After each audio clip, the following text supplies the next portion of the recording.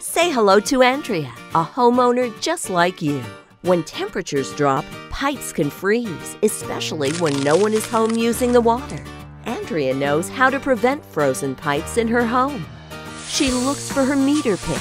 It looks like a small manhole cover, usually in the front yard between the home and the street, and keeps the area clear of debris, like leaves. Around her home, she drains any outdoor hoses and sprinkler lines. She makes sure that she insulates all pipes and faucets in any unheated area of her home, like her garage, attic, or crawl spaces. She makes sure to seal off any cracks, air vents, or access doors.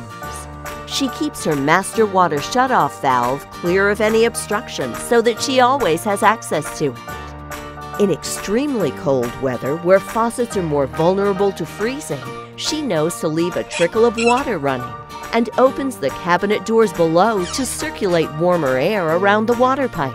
Her thermostat is set to at least 55 degrees, even when away from home. And if a pipe does freeze, she shuts off the water at the master valve. Before thawing a pipe, she prepares herself with the right tools to ensure water doesn't gush out when it thaws. In case the pipe is broken, she makes sure to have a plumber's number handy.